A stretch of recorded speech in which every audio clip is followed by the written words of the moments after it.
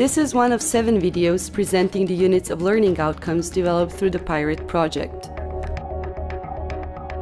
Please also watch the introduction video about earth building and our European project.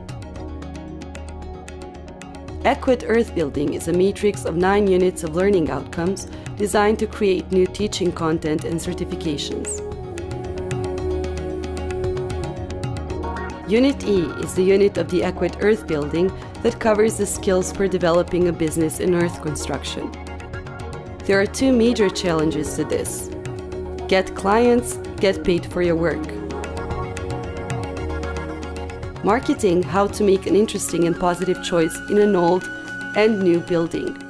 Earth builders have to be sales and marketing people to communicate the advantages and characteristics of earth construction to clients, architects, other contractors, conservation officers, local authorities, site manager, engineers, technicians, academics, to name but a few. Small and big companies need to develop marketing strategies for economic, technical, social, aesthetic, ecological benefits of earth building techniques. As for any business, earth builders need to know the regional market and their specific target groups and work out a business strategy. Like all businesses, earth builders need the knowledge and skills to make bills of quantities and costings to draw up quotes. This involves measuring quantities and cost estimation based on plan reading and experience. It is helpful to have or join a network of earth construction actors when starting an earth building business.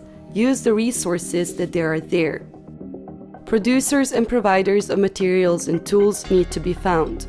Earth building is an expanding sector, and it's exciting to see the innovation, products and developments happening in earth materials and construction.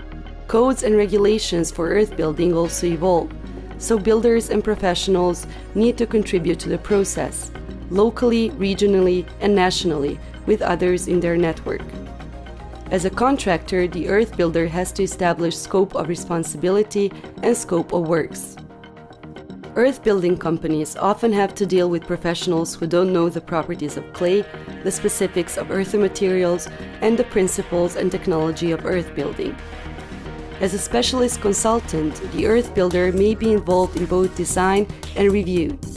She has to be able to identify good earth details that suit the design brief, and if necessary, advise and propose modifications. At site management level, the earth building specialist assesses the feasibility and project costs, mindful of the technical, economic, and environmental data related to earth and use of local raw material. Training is an ongoing issue in the earth building sector. Earth builders need to coordinate their work with their own training as well as for their team. Developing and maintaining a business, the marketing, running, training, costing, and the rest within earth construction is a demanding yet empowering choice.